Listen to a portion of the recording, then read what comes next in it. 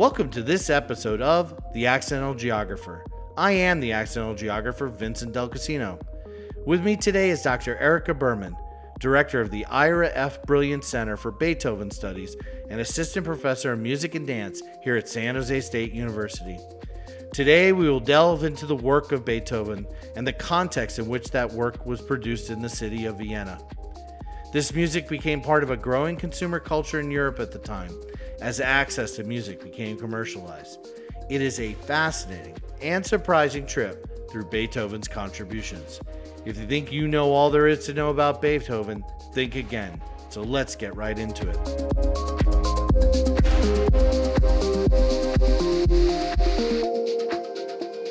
I'm really excited to have Dr. Erica Buurman here with me today. Thanks so much for taking the time. Oh, thank you for inviting me. You're welcome. So from Manchester to San Jose sounds like a natural sort of move. Tell me a little bit about sort of your interest in Beethoven, your interest in music more broadly, and this journey you've been on, academically and professionally and probably personally as well over the last, decade or so. Sure. Yeah. Well, I grew up in Scotland and then I moved to Manchester for school, and I started my life as a performing musician. So I studied violin at the conservatory before sort of accidentally discovering music history when I was taking a bit of break from playing because I had an injury that prevented me from actually doing anything physical. So I got more into the academic side. Ended up doing a doctorate and getting my first job at a university in the UK. And what brought me here was the Beethoven Center, which is a real jewel. It's the only center, or rather it's the largest center outside of Germany, the largest center in North America devoted to Beethoven. So it's a very well-known and respected archive and museum that has resources that I used through grad school as well. There's an online bibliography database that I made really good use of. So it's, the world is quite interconnected. So all the Beethoven scholars kind of know each other. So I'd known about the center. I knew the previous director, Dr. Will Meredith. And when this job came up, I went for it. And that's what brought me here. So yeah, it's a long journey, but it's rewarding, and it's nice to kind of follow your interest. And yeah. So what's so interesting is we find this a lot, particularly with academics. I never thought when I started college I was going to get a doctorate. I was going to be a geographer. I was going to do work in Southeast Asia. So what prompted you to start to think about music history? I mean, logically, you had a passion for music and for playing music. Well, what prompted you to start to think about music history in particular? There's something really special about music history, I think. I mean, I love history as well. I love kind of trying to put yourself in the shoes of people from a different time. And what music can do that other kinds of history can't do is let you hear what things sounded like. Music is such an amazing kind of form of culture because it survives through time. And most of history is silent, but music history just brings everything to life. And I think it's amazing that we're still engaging with the same sounds that people were engaging with a couple of hundred years ago. So that I think is what really, for me, it's about people. It's about life, So that's why, I love music anyway. I've always loved Beethoven's music. But if you kind of start with music as a starting point and then explore the history around that, it tells you so much more, because it's the history of what people find beautiful and the history of what people do for fun and, what drives people and what makes people passionate. So it's really one of the most human forms of history, I think. That's a really fascinating way to put it. I've never had someone so kind of eloquently wrap up the intersections of music and history and what it provides to us. As a social scientist myself, I've always loved the mundane and the engagement with people and lived experience. And what you're saying here is you're really getting at that lived experience historically through music. That's really powerful. Exactly. So what else? It obviously tells us about those, but it also tells us about larger social, political, and economic experiences of the time in which the music was produced and so forth, right? You really almost understand Vienna right through that music and what it meant, right? And especially through Beethoven, because Beethoven, I mean, he's this towering cultural figure in Western music, but he lived through such an interesting time. So the whole of European society was going through this huge change. You had the Napoleonic Wars, you had the French Revolution, and questions about what is music for and who is music for. And Beethoven is right at the heart of that. And not only did he live through this amazing time, but we have just the most incredible documentation of his life.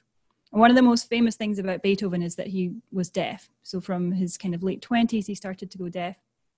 So by the final 10 years or so of his life, he was communicating quite frequently in writing. So we actually have written conversations that Beethoven had with people. And you were talking about the mundane, about the kind of daily life. Well, that's a fascinating resource, even if it wasn't from Beethoven, So what are people talking about in the cafe 200 years ago? So they're talking about the newspaper, daily affairs, that sort of thing. And we have tons of letters from Beethoven, and he was, I guess, the first real towering figure in Western music that was kind of famous in his day. So we have a lot of people's reminiscences and anecdotes and things like that. So he's just an incredibly rewarding figure to study from all kinds of angles. So you can learn about daily life, you can learn about politics, history, European history, and of course music, just by engaging with what we have from Beethoven. Well, and it speaks to this, there's an entire field of Beethoven studies. There's journals, right? Academic journals around this.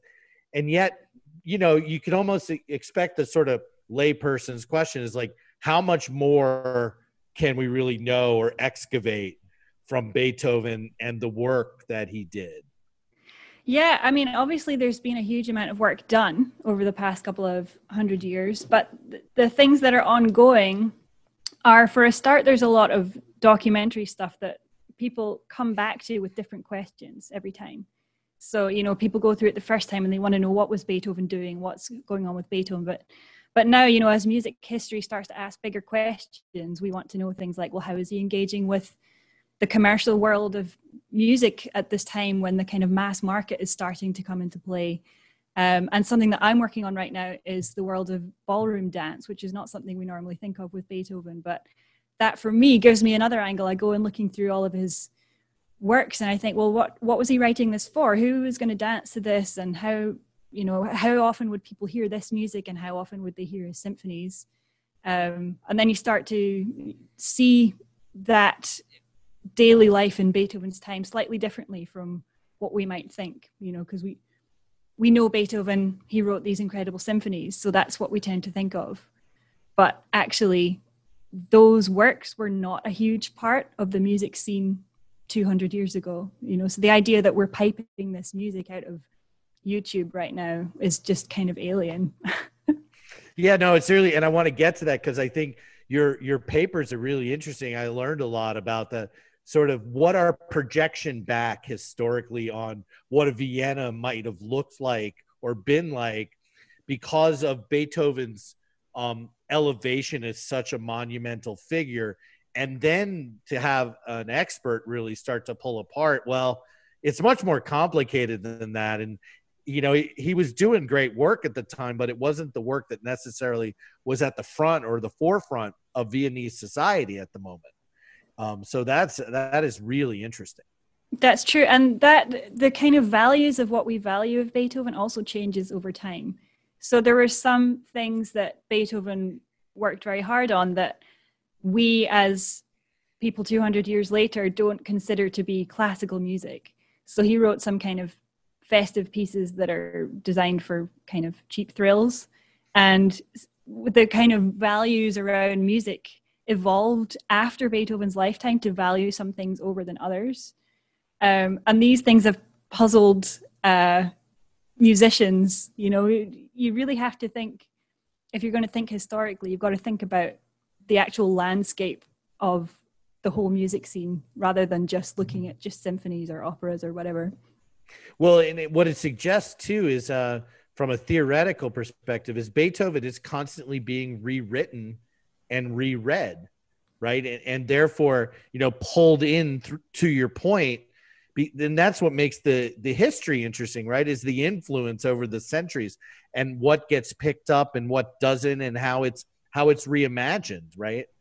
So those Exactly. influences change over time. Is that correct? That's right. Yeah. And actually, for a long time, the image of Beethoven got fairly stuck. There's a big mythology that emerged around Beethoven. He's the kind of archetypal tortured artist, with this great flaw, with his deafness. And so he got kind of pinned down as this striving, struggling, miserable, bad-tempered genius, which there obviously is some truth in, because we have a lot of information about his life, but there are also other sides to Beethoven that are not belonging to that myth. So it's kind of only in the last few decades that people have started to try and move away from that myth as being the only representation of this really important time in music history, and start to try and see the whole picture. Well, and Walter Benjamin is famous to say that history is all about the now as well, right? And so it often tells us as much about what we're trying to figure out as what we're trying to figure out from Beethoven, right? That's exactly true. And actually, this is a really interesting time to think about that, because this year, 2020, is the 250th anniversary of Beethoven's birth. Oh. So, yeah, all around the world, there were huge festivities planned. We at the Beethoven Center had a whole series of events planned. And of course, the pandemic meant that most things didn't happen, or they happened in some kind of small online form. So that's really interesting. But what that has started to make me think about is all the other moments in history when they've commemorated Beethoven. So the last big one was 1970. And that was kind of Beethoven on a global scale for the first time. So Beethoven in the Far East has become much more of a phenomenon, especially in the 20th century. And then 100 years ago, 1920, that anniversary nothing much happened then. And one of the reasons was that Europe and the world was still recovering from the Spanish flu pandemic, and stuff wasn't really happening. And of course, the First World War as well. And then 50 years before that, 1870, we've got the cusp of German unification and the birth of the German nation. And of course, Beethoven looms huge in German history. So that's their big cultural symbol. So yeah, it's really kind of interesting just to reflect right now about what have we valued about this particular body of music and this particular cultural figure over the past 2 centuries. And how are we going to remember this year? Yeah, no, it is. It's so interesting. So some of this is caught up in the British broadcasting, the BBC documentary. You were involved in a documentary about Beethoven and his influences. Can you tell us a little bit about that production, its goals, and what your contributions were to that? Yeah, so there's a year-long series which is actually still ongoing, broadcast by the BBC Radio 3, which is the classical music station. Where every other week there's a week of programs, Monday to Friday, exploring, Beethoven. And the composer of the week is the name of the program. And usually there's one composer per week. So this is basically composer of the year now.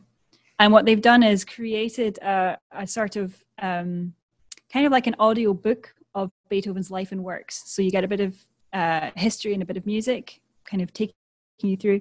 And then there's also been themes that have been explored about different aspects of Beethoven. So things to do with performance, or things to do with Beethoven himself, as a figure or as a creative mind. And my role in this has been a kind of consultant. I was involved from an early stage about putting the thing together and what do we want to cover and what do we want to leave out.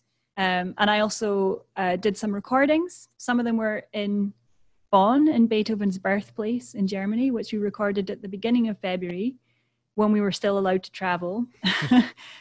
So that was really exciting to have done that on location in Beethoven's birth house and looked at some of the items there. That's really interesting. So you've taken up a lot then of obviously with Beethoven as your center focus, and in one of your earlier papers, I think in Arietta, I think that's how you pronounce it. You talk about the influences on Beethoven, because obviously Beethoven's not in a vacuum, right? He emerges in Vienna at a particular time with a particular scene around him. So what are some of those early influences on him, and how does the city itself of Vienna kind of play as not just a backdrop, but part of his life that probably influences how his music evolves? Yeah, I mean, that's there. All of these questions are so interesting when you apply them to Beethoven, particularly just because of the time he lived in. So his big musical influences were Haydn and Mozart, who were a generation or two generations before him. Actually, Mozart was not that much older than Beethoven, but he died so young that they didn't really have a chance to kind of work together. But Haydn and Mozart and Beethoven are the three big composers we think of as the kind of Vienna school from that time. And they developed the symphony and the string quartet, all of these big instrumental forms that we still hear on concert programs today. Those guys shaped them to the forms that we now know and understand.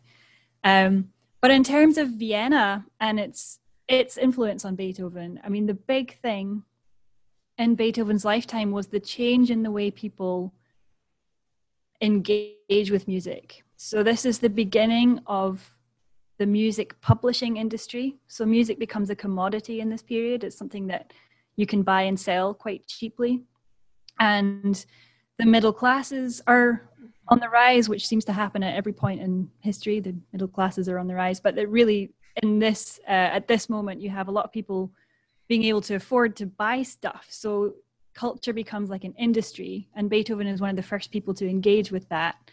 And one of the things that does for his music, if you think about Beethoven's symphonies, he composed these works, which are 9 symphonies, and they're long and they're big. They're much bigger and more grand and kind of serious than Haydn's. Haydn wrote more than 100 symphonies. And the reason is that Beethoven was composing for a ticket-paying public. So when he puts on a symphony, it's like a one-off special thing. He has to pay all this money to hire the orchestra and hire the hall. And if he doesn't make money, it will be expensive. So when Beethoven writes a symphony, it's like a real commitment. He'll take 6 months to do it, and it'll be something new and big and special so that people will remember it. But a generation before, they didn't have that kind of market. So that was more, Haydn wrote his symphonies because he had to entertain the prince who was paying his salary. So he would churn off 6 symphonies for the season, and that would be, the way he engaged with it. So it's kind of like this combination of the musical influences and the changes in culture and society and politics and economics that kind of are this recipe for Beethoven's music doing what it does.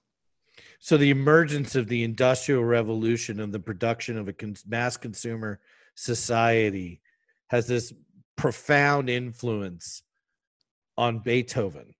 Yeah. And, normally we think idea. Yeah. Well, I mean, normally we think of Beethoven in opposition to mass culture.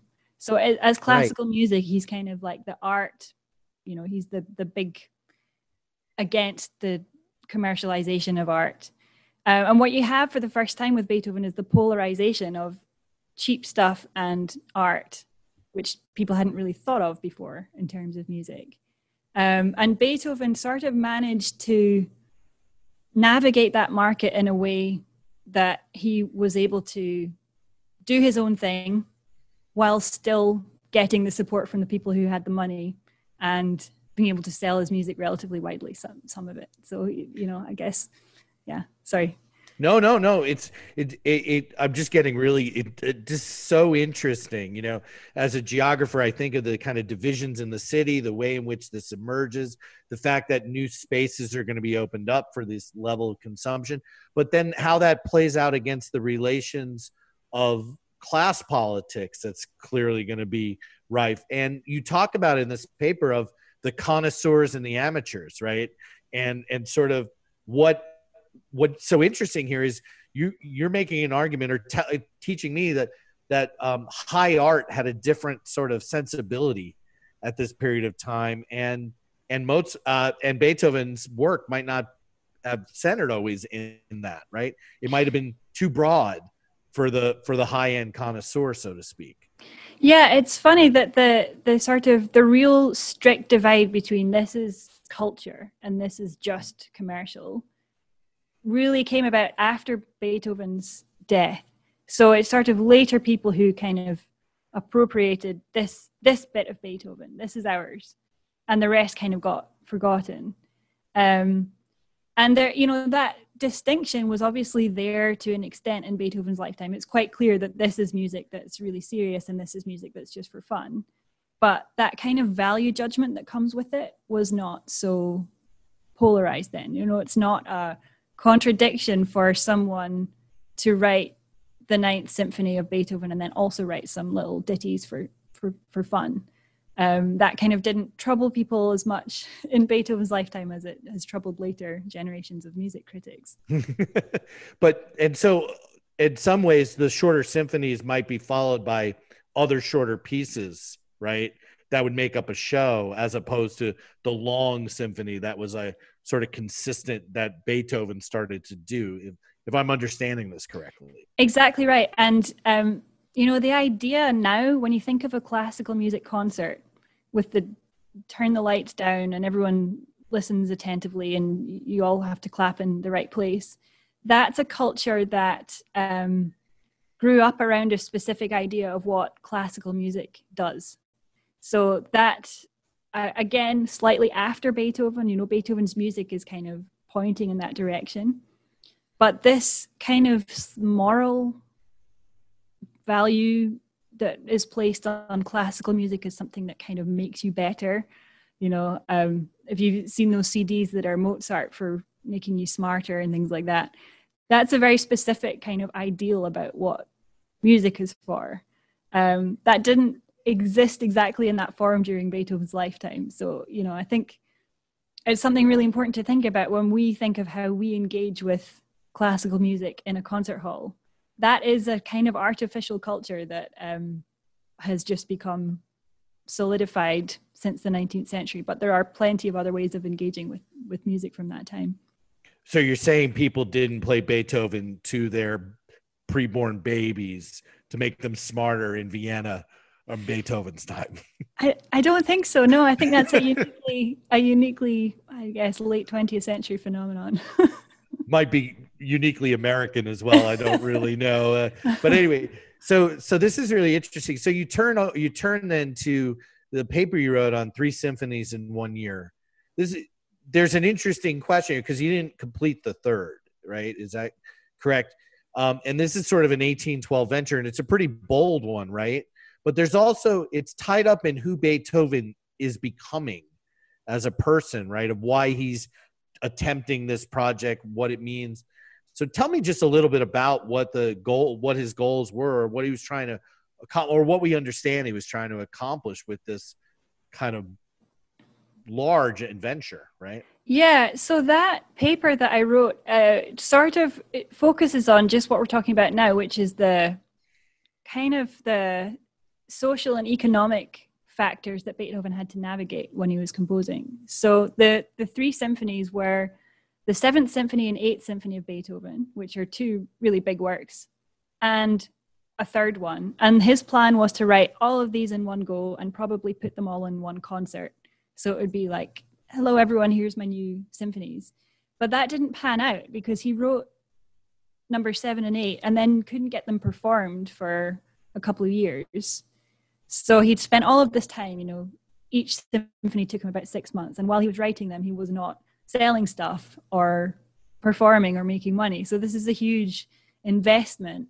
And actually, for Beethoven, that didn't immediately pay off. And then it just happened that he got tons of performances a couple of years later because of some festive things that were happening at the end of the Napoleonic Wars.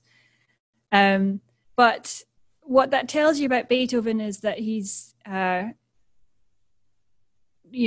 to kind of respond to the circumstances that are thrown at him and compose to try and balance what he wants to do with what he can actually feasibly do. So 3 symphonies in 1 year was not feasible. So it ended up being 2 symphonies and some other stuff that he could then sell. When you talk about that, right, and if you don't mind me quoting yourself back to you, you write the symphony was in general decline at the time with limited opportunities, and so Beethoven could expect far greater financial returns from composing sonatas and other chamber work. So Vienna was changing in its consumptive habits in music at this point, and he was struggling, it sounds like, with his passion and what he wanted to produce, but the realities of having to make a living and being, maintain his lifestyle within the context of Vienna. That's exactly right. And the symphony being in decline is because who is paying for music is changing at this time. So previously, rich aristocrats tended to have their own orchestra. So that would be part of their household, would be the musicians, and music would be part of their kind of culture that they're cultivating. It's like a status symbol to be cultivating art, kind of like commissioning things now. And that changed partly because of general society and culture changing. So you have the French Revolution, and suddenly the aristocrats don't. So music becomes more like a commercial enterprise, and actually the middle classes and people who don't have their own orchestra but still engage with music have a bigger role in shaping what composers do, because composers have to respond in some way to who's paying for what they're doing. So that's why Beethoven wrote fewer symphonies, because he didn't have someone who wanted a symphony every week. But when he wrote them, they were bigger and longer and more obviously for a concert. This is for people to pay money to come and see.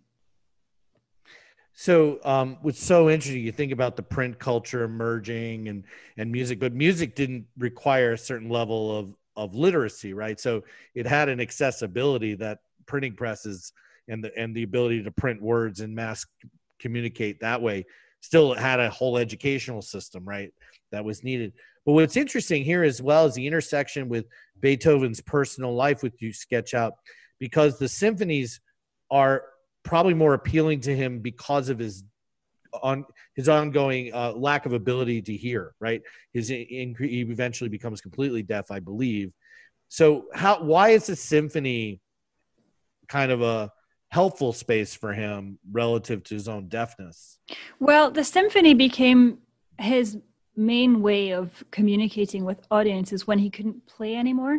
We think of Beethoven as a composer, but actually he was equally a pianist. And in his early years, he was a performer composer. So he would compose works and he would also perform them. And the big work for him was the piano concerto, because that was a way of him showing off not only how great he is at composing, but also how great he is at performing. And so that's a much more personal kind of involvement with the music. But when he couldn't perform anymore, he was no longer able to participate in the concert. So all of the kind of compositional energy then went into the symphonies, which, he might attempt to conduct, but really he's not making the music. He's composing it for other people to perform. Yeah, that is really interesting. But he obviously heard it in his head as he put it together, but he wasn't able to produce it in a way, right? That is so interesting. So I don't know if it's a gear shift, but I want to get to the book project, because I love this opening chapter. Thank you for sharing it with me. So the title of the book is The Vietnamese Ballroom in the Age of Beethoven. And I'm going to have to tell you, naturally I would have went, I don't know. That's the thing. But I'm so glad I'm reading this, because I just found it really compelling and really interesting. Again, because of just my fascination with the mundane and the everyday and the way in which this works. And you write, while Beethoven's work have traditionally been the standard reference point for studies of Vietnamese musical culture, this book adds to a growing body of scholarship that seeks to position his career within the wider landscape of Vietnamese music making. For you, what is music making, and how is that different from or related to music? Well, for me, the difference is, what are people most likely to hear on a daily basis? So are they most likely to hear the Beethoven works that we know now? So when we think of the Viennese classical period, we think Mozart, Beethoven, Haydn. But that's just a relatively small portion of the music that was being performed and composed then. And the ballroom was just completely at the center of Viennese social life. So the Viennese ballroom is their kind of 19th century ballroom, right? It's the main influence on ballroom dancing. The Viennese waltz, all of the Strauss polkas and waltzes, that's all from Vienna. And so, yes, there, most people engage with music, but everyone danced. So everyone from all classes, the ballroom was in some way a part of their social life.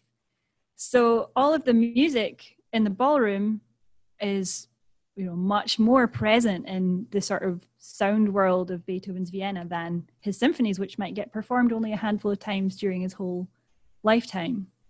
So what's really interesting about this music is that most of it's now completely forgotten, but it had a really big influence on the music we have from Beethoven and Mozart and Haydn. A lot of this music has references to dance in it. And so that's kind of, helps us to understand where that comes from. And just to think about what Vienna sounded like. The thing that has really brought this to life for me is that on my street here in San Jose, there's an ice cream truck that goes through the neighborhood that one of the tunes it plays is, I couldn't believe it when I first heard it, a really obscure ballroom dance by Mozart from 1791 that I wouldn't have known until I'd started working on this book, even though I'm a specialist in classical music, but it's obscure even for classical music specialists. And so probably nobody else in the neighborhood knows or cares who this melody is by, but the fact is it's there. It's part of what we hear. And that's just amazing that survived more than 2 centuries and crossed the Atlantic somehow. Who knows how it ended up in the ice cream truck repertoire. Yeah, no, for sure. Well, what's so interesting about this again, is at this point of mass consumption and the ability to, you talk about where is the ballroom? How do we locate it, right? And you say many of the city's ballrooms were restaurants and coffee houses, right? They were simultaneously, they were multiple things to people. And so it democratized in some way the access to this music and also to the dance itself, right? Absolutely. And I think the fact that these social spaces, which were new, the coffee house was kind of new, the public place where you go and sit and you read the paper and you chat and you spend money, was still a relatively new thing. And the ballroom only started in the 1770s as a public thing. So there was a rule, okay, now you can sell tickets for dance. And that culture just kind of exploded during Beethoven's lifetime. So there's 5 ballrooms, and by the 1820s there's between 50 and 100, and all of these are playing music as part of their background and part of the fabric all the time. So you can't escape dance music. It gets everywhere, more than any other kind of music in that time. When you think now, when you go into shops or you watch TV, there's music there. And so the equivalent of that in Beethoven's lifetime is really this dance music. It's so interesting because, and yet, as you mentioned, this music has been so marginal relative to the canon. Like, it shows up in places that you don't expect it, and you hear it, and all of a sudden go, I can't believe I'm hearing that, and I would have not recognized it. It's almost too mundane. Or you touched on this in the opening chapters of the book, that it also may have to do with the discipline's own or lack of interest in the body and the kind of daily comportment of the body. So how do theories of embodiment and physicality play into your kind of now renewed passion for this dance music and its meaning in everyday life? Well, this sort of ties in with what we were talking about earlier about the sort of code around classical music, which is that you sit in silence and you don't move and you engage with it that way. And that's a very 19th century idealistic way of thinking about music, which is that it's this intellectual exercise. And so all of your activity is happening intellectually, not physically. And there was influential writers on music in the 19th century who actually said music that makes you dance is kind of morally, it's like base impulses. It's like, that's what savages and animals do, so any child will respond to music that way, but it takes a real cultured mind to respond to music intellectually. So thinking about this music as dance music sort of really challenges that, especially as this dance idea is so present in the classical masterworks that people listen to in the concert hall with this kind of serious attention. And it's really kind of eye-opening to start to engage more with the physical side and imagine listening to this music as someone who just has been to a ball and feels the steps and responds to the music as dance, doesn't just hear the rhythms, but actually feels what it feels like to dance. And actually, it's a different way of engaging with music. It's another layer. It's like adding a new dimension, like extra colors or whatever. And it's been really eye-opening for me. And one of the most fun things has been learning to do some of these dances and going to the ballroom and understanding what it feels like to then dance to music that you're familiar with from another context. And it adds to the whole experience, the movement and the listening kind of happen at the same time. And it's great. It's that intersection of the affective and the emotional and the haptic and the tactile. There's touching, there's things that many scholars have felt uncomfortable for centuries to talk about. It's only been in the last 40, 50 years with the emergence of feminists and so forth that people are even willing to engage these sorts of things. They're, to your point of how things get up and taken up at particular points in time, we're in a moment in time and space where we're finally comfortable enough to at least have conversations about the bodily, about body. It's about, the more emotional kind of connectivity that we have that was essential to everyday life here in Vienna, right, during this period of time.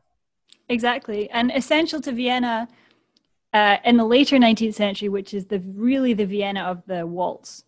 Johann Strauss, who's the kind of pioneer of popular music. He's been described as the first kind of global popular music phenomenon. So, people have been more comfortable applying it to that world because that is very clearly belongs to commercial music. But people have been less comfortable about thinking of the Viennese classics, Haydn, Mozart, Beethoven, as engaging with that same world of the body and the entertainment and the fun, which is what dance is. It's fun. It is fun. It's meant to create connection and community and all those things. Well, by the way, you are an absolutely beautiful writer. So I'm sure the rest, I can't wait for the rest of the book because thank you. You really grip people. You bring them into the story in a way. And there's a theoretical sort of power to the work that I'm finding really interesting. So I'm definitely looking for it. I want to shift gears one more time because you are in this amazing center, with all this stuff around you, and it's cool stuff. And I like to use the word stuff because there's just so much of it. Can you just tell us a little about the center, like what kind of objects you have, how you curate that, who has access to it? It's just generally interesting that what a pleasure for us to have something like that at San Jose, and then to have a scholar your caliber working with it. Just, walk us through. Sure. I mean, the kernel of the collection was the private collection of Ira F. Brilliant. When he donated his collection to San Jose State, it was around between 70 and 80 first edition prints of Beethoven's music, which have value, and they're just like the first editions of other literary works. And that collection of 75 items is now over 30,000 items and objects of different kinds. So this collection has been constantly expanded since the 1980s.